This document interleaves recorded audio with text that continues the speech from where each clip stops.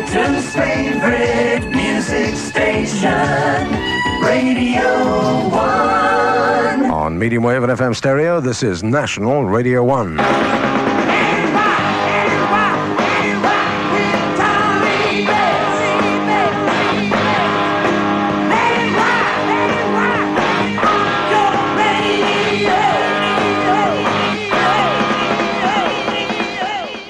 Well, hello there. This is TV on the radio. Thomas Vance, the music vendor. Welcome to the Friday Rock Show, where tonight the bulk of the program is devoted to Judas Priest. Rob Halford of The Priest does all the talking, in between tracks from the new album, Ram It Down, and some really good stuff from their older albums. Classic cuts such as, we got Grinder, Exciter, The Cheetah, Beyond the Realms of Death, and Heading Out to the Highway. So, in the main, it's a Priest special tonight, though there will be a few locals chucked in, and an excellent session by Little Angels. The time now is exactly, give or take a few seconds, 10 minutes past 10. I think it's time for a Judas Priest special. I was very lucky. A week ago yesterday, actually, I was over in Berlin, went to see the Priest on the, I've told you this last week, but I'll tell you again, went to see them on the first ever sort of aspect of their tour. They were 4 gigs into their European tour, and they hadn't played together for something like 18 months. They worked together in the studio, but they'd never done any live performances. Okay, so let me tell you that they were absolutely excellent. Part of the event was that I got to talk to Mr. Rob Halford, which was excellent, because he's a real good chatter, as you're going to hear, and also about the other guys in the band. So this is a Priest special. It's all about them. It's going to tell you what they've been doing, how they feel, and of course, there's tons of Priest music. Go for it. Hi everyone, this is Rob Halford, the mercenary of metal from Judas Priest. You're listening to the Friday Rock Show on Radio 1. Why has the Priest been away from the UK for so many years? We could write a book. Listen, I've got to tell you, the Priest maniac fans, have been waiting for the Priest to come back. We're just very, very excited, looking forward to coming back to playing UK sounds again, UK grounds again, and it's going to be a blast, a real blast. Do we still live in the UK? You might be asking. Yes, Halford still has his abode in Walsall. I won't tell you where, because you'll be coming around looking for a beer or two. But I'm still there. We all live there. We've all got homes in and around the Midlands. Although, for the most part, the Priest is wandering around all over the planet these days. But that's still home for us. We are still a British heavy metal band, and Judas Priest always will be a British heavy metal band. The Priest is British, the Priest is metal, and the Priest is coming home. Now, when the mighty Priest comes back to UK soil, we're kicking off in home ground, yes, Birmingham, where the Priest began all those years ago. Listen to Monsters of Rock and Ram It Down, you'll get the message from that particular song in general. But we kick off in the Powerhouse. There's going to be a lot of memories, a lot of sentimental stuff will come flooding back, I'm sure, as we hit that first note on the night.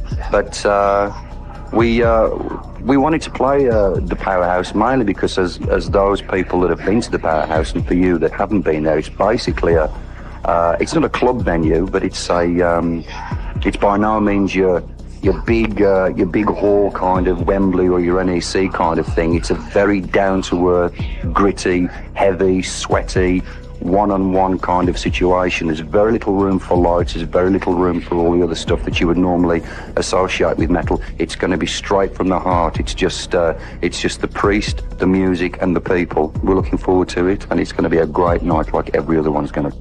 If you look back through the ages in heavy metal and in rock in general, you'll find that a lot of groups have come from the Birmingham area. I don't know why that should be. I think that it's still true to say that one of the elements of metal in particular has got this real working class edge to it, you know. Every one of us in Priest comes from that kind of family background. I grew up in the area of Walsall, which is a very kind of comprehensive industrial town with steel works and iron works and leather works. Got a bit of leather there, of course. So I guess one of the reasons is that combination of all the smoke and all the noise and all the energy. It kind of is inbred in you, you know. And Birmingham is famous for that. I've always said it'd be a bit difficult if Judas Priest came from Berkeley Square. It wouldn't quite have the same edge, would it? we've had the good fortune to record at most of the major studios around the world, but this time around, first of all, we wanted to be a little bit closer to home. I mean, we made Turbo out in the Caribbean, and it's a bit of a distraction, guys. I've got to tell you, you look out the studio window, there's the beaches, there's the ladies all oiled, their bodies are on the beach, the coconuts are there, the parrots are flying around in the air, all the unmetally stuff is beckoning you out there, you know. It's hardly the place to make a heavy metal album. But essentially, we wanted, first of all, to be fairly close to home, to the UK, so we could nip back and forth, especially as we were going to get back for Christmas time. But the other reason was that essentially Puck Studios, which is the name of the place, PUK, is a fantastic studio. It's a weird setup. It's right in the middle of a field. I mean, can you imagine, in the middle of a field? But it's there. It is in fact a converted farmhouse, which began, as I understand, as a monastery, which is kind of a coincidence, the priest in a monastery. We just wanted to get in there, get our heads down, no distractions, and get on with the job. So we went there in October of '87 for 2 months, took that Christmas break, went home, had turkey, ho, ho, ho, stuffed our faces, got drunk, fell over, put on about 20 pounds each, and then we went back to Denmark. When you've made as many albums as the Priest and you've been in the business for so long, you know what you want from a studio. Puck Studios had what we were looking for, so the Priest went there, and the end result was Ram It Down. Going through the metal mists of time now, of course, way back. Rock-A-Roller was the first name of the album. Can you think why? Oh dear. Listen, this was the first Judas Priest album. When you go into a studio for the first time to make your first ever album, I've got to tell you, it's the greatest thrill in the world. There were some great songs on there. There still is. One of my favourites, for example, would be Never Satisfied, or The Cheetah, or Deep Freeze. All of these songs were in the very early catalogue of Judas Priest, songs that we'd played many times before that up and down the clubs in the UK. It'll still come through, you know, if you put it on, crank up the speakers. You might have to roll a bit of bass end on there, but it'll still happen, and it's still got some good stuff on it. So Rock-A-Roller, that's where it all began. You know, I've said, and a few of us have said, that it's a bit like a marriage, the Judas Priest outfit. I think when you've spent as much time as you have with each other, it's almost like a family. And families have fights, and families have pressure, and you either work those kind of things out or you don't. You know, sometimes there's a problem, and you know, fists start to fly and things get broken, and one thing or another happens. But I can quite honestly say that we've never ever come to blows, and I think had we have done that, then the Priest may not have been around all these years. But essentially, when we've been faced with the problem, when we've been faced with the pressure, we've really rallied round and come together, because we believed in the band then, we believe in the band even more now, and we really work to achieve the things that we want to achieve. We're still feeling very positive and very strong and full of conviction and energy and all that good stuff that keeps an outfit working together. But there are times, and there still do come times, when the pressure gets a bit heavy with you. My personal feeling about pressure is that you know, you either handle it in two ways. You either go with it in a positive way and make something good out of it, because it can be good to be faced with that kind of situation. It pushes you. It can bring good things out of you, and in general terms, it can be a whole experience of learning that you can put to good use. The other side is you go down the toilet. You know, you take it the wrong way, and we've all seen that happen. We've all seen bands where, you know, we've got so-and-so on guitar for this album, and then, woo, who's this new guy playing live on tour, you know, and that's a pity. We've just been very lucky, I suppose, to get the chemistry right, if you want to call it the chemistry. The personalities were right, the things fell into shape, especially when Dave Holland joined us. The Priest aficionados that were with us from day one will know we've had a bit of a trouble in the drumming department. I mean, let's face it, there's this guy, right, he comes in with two big lumps of wood in each hand, he sits down on a stool and he knocks 3 parts of hell out of things that surround him.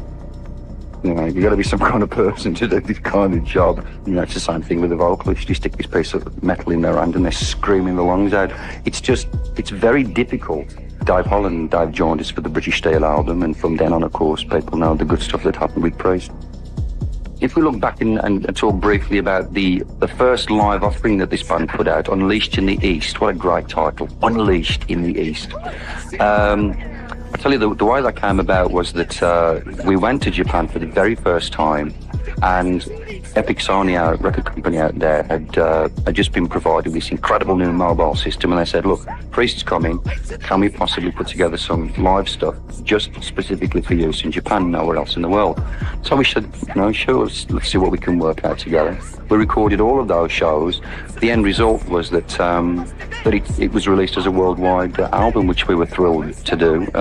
Time felt right and all the other stuff that is important when you release a live offering. So Unleashed in the East came out throughout the rest of the world, but we recorded it in the Budokan in Japan. Budokan is like, how would you say, it's like the Wembley of Tokyo, of London. It's like Wembley or maybe Earl's Court or something like that. It's got a lot of magic about the place. And to a certain extent, when Priest first went out there, it still had the whole Japanese thing had a mysterious kind of thing attached to it. You know, I mean, people that had previously been out was like Purple had been very big out there, and a few other American acts had been out there too. So I just distinctly remember that first trip when the curtains would go up, you know, on the stage. There always have curtains there in Japan. But the curtains would go up and then the stage would be flooded with presents and flowers. It was like Beatlemania. It was absolutely amazing. It was just like, God, what is this, you know?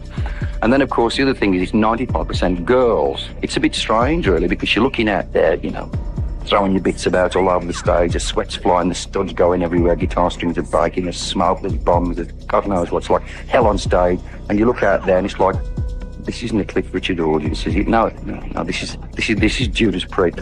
But that is the way it can be, and it can be a little bit off-putting for people when they go out there for the first time. But it's true to say that they're a terrific bunch of people. They really love their metal. They're real metal maniacs, and we always look forward to going out to Japan. It's a great place to go to, and if any of you metal maniacs out there do at some point get the chance to visit Japan, go and see a metal band at the Budokan, because it will be something you'll never forget. It's a real one-off experience. When we came to put together the Ram It Down album, the first project that we worked on was this song, this great Chuck Berry classic, Johnny B. Goode. The movie people were looking for a metal band to put a metal interpretation to it.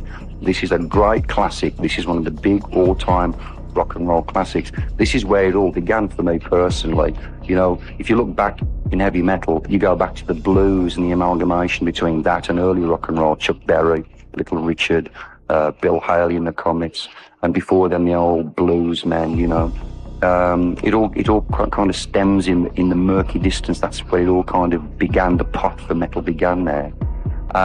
So it's kind of a tribute thing as well, to a degree.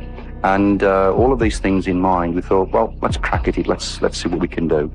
And for the first week that we were in Denmark in October, we knocked around the idea. We finally got an arrangement which was Priest, you know, like we've done with John Baez, Diamonds and Rust, like we've done with Peter Green's Green Man Alicia, like we've done with Gary Wright from Spooky 2, Better By You, Better Than Me. It had all of these Priest stamps all over it, and it became a Priest song. So it eventually was sent back to the people in America. They went wild for it, thought it was great. The end result of it was that it made its way to the album. You know as well as I do that this band has never been one to conform. We've never been a metal band that's gone in there and gone, okay, I've got to write 10 more metal tracks.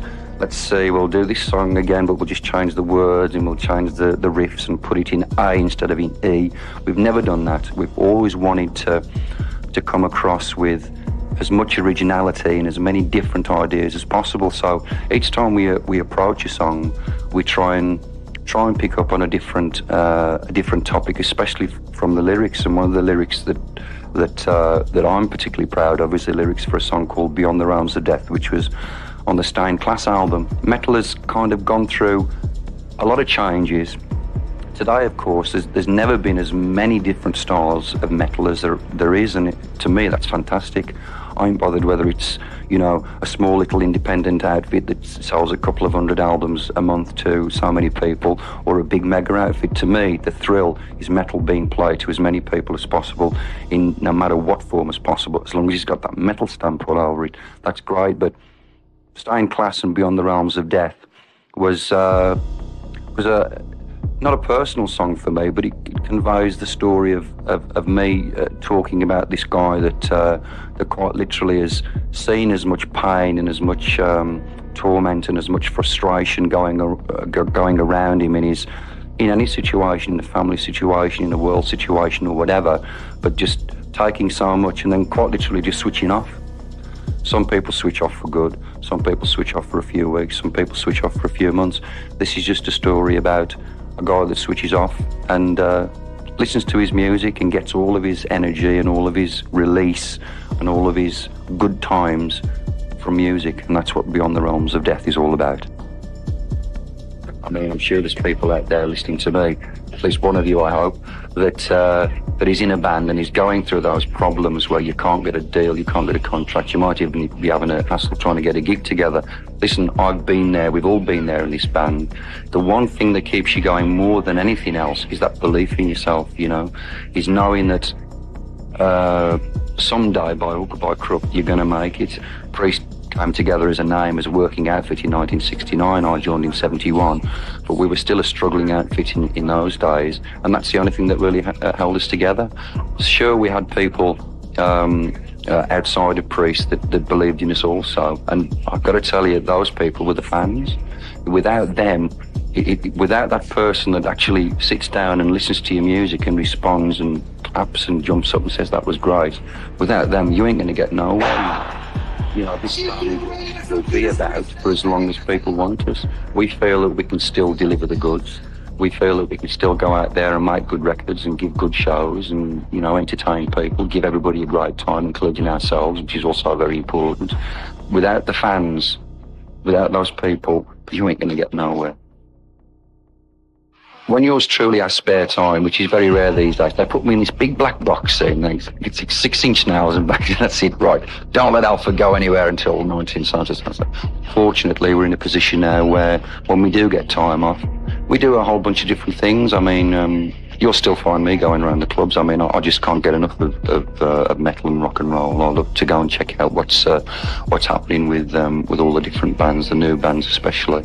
I've got to tell you guys, I'm a really boring person outside of this band. Oh dear. I mean, I just live and eat and breathe heavy metal. That's me in a nutshell. I'm a very uncomplicated person on one extent. When it comes to music, I know what I want. I want my metal, and I have to have it. You know, if not 24 hours a day, at least so many hours a day. My personal feelings on things like drugs and booze.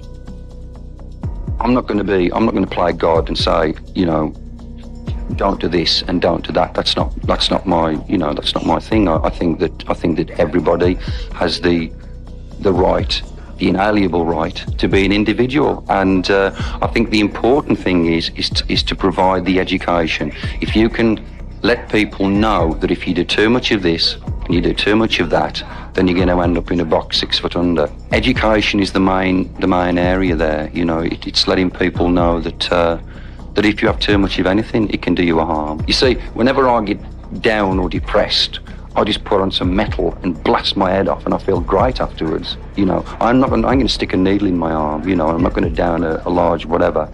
I find as I grow more and more, I really enjoy reality. You know, in the old days, Rob was like, oh, you know, is this reality? Forget it, let me turn off.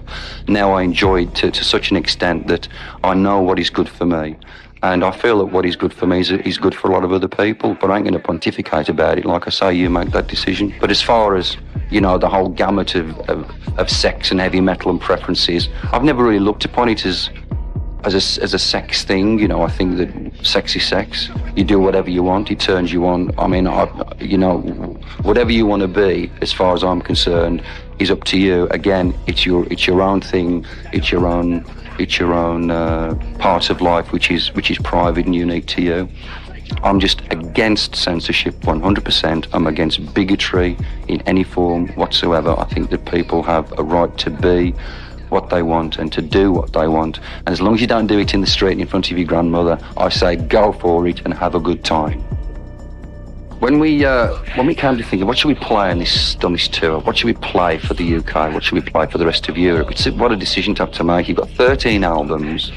You've got about 10 songs on each album. What do you do? Where do you decide? Well, of course, we're happy to say that we're going to be doing the old Priest classics, like Living After Midnight, Breaking the Law, Bream and Alicia, all that good stuff, Victim of Changes, and a selection of the new stuff as well. We feel that we put together a killer Priest hardcore metal set from start to finish. It's almost 2 hours long. We can't play longer than 2 hours if we start to fall out, you know. We think we've got a great set that we put together, so we can promise you that there's going to be a little bit of everything for somebody. I know there'll be a few of you that are disappointed, they didn't play Excite, they didn't play this, that. Listen, if we went on stage and played every single song, we'd go up in a green puff of smoke and you'd never see us again. We just hope that what we're going to give you, what you're going to get an earful of, is what you're going to enjoy. And if we don't play what you like, you might see us in 1990. There's a thought, isn't it? Can you imagine that? Can you imagine the Priest in the year 2000? Here comes Halford in his leather wheelchair with the studs glinting. It's all possible, you know. The Priest by no means is a bunch of geriatrics, as we shall prove when we hit that UK stage. The new stuff we're going to be playing, and one of my personal favourites already, has to be the inimitable heavy metal. A lot of the stuff on the Ram It Down album is a celebration. Right from Ram It Down, you know, raise your sights, the city lights are calling. You know, we're hot tonight, the time is right, there's nitro in the air, thousands of cars and millions of the guitars. Oh, isn't that metal or what? I love heavy metal to death. It's fantastic. Well, we've almost come to the end. Oh, has this been an experience? This has been an experience for me. It has been great. It's been a real pleasure being able to talk to you. And I'm really looking forward to seeing you in the flesh, in that first row or whatever row you can get in. Just squeeze your body up front. And if you heard me on Radio 1, make that known, because I know I haven't been talking to myself for the last so many minutes of my time. On a final note, we'd like to thank you, every single one of you, for your support for Priest all those years, all the years to come. It's been a great relationship. I'm sorry that we haven't been there again for 4.5 years. Let's forget that. Time is of no essence. Time is of no consequence with heavy metal. The Priest is back. Have a great time and keep defending the metal faith. This has been Rob Halford, the mercenary of metal, from Judas Priest. It most certainly is Thomas Vance at the controls here in the studios of Broadcasting House in dear old London town. How are you? It's now 25 minutes past 11. I hope you had as much fun listening to that, our Judas Priest special, as I had putting it together along with my engineer this evening, because the whole thing was put together in a situation that they call live mixed to air, which is really exciting. It's like flying an aircraft. Unfortunately, I very nearly crashed at one point, so I apologize for the little muck-up in the middle. I hope it didn't disturb the excellent music and the voice of Rob Halford. He's just such a nice guy, a really fabulous guy. Easy going, normal, natural rock and roller. Thank you very much, Robert. And also, many thanks to Morris, and thanks to Jane as well. Now, I trust you're looking forward to seeing Judas Priest just the same as I am in the United Kingdom, coming back for the first time in 4.5 years. By that time, they will be so tight. You'll be so surprised at just how good they are. I think a lot of people have forgotten how good they are. They are truly a great metal band, and one of the best in the world, undoubtedly. There you go, said my bit. What am I going to do now? This time, play records. There's a good album out by Dirty Looks, and here's a track from that.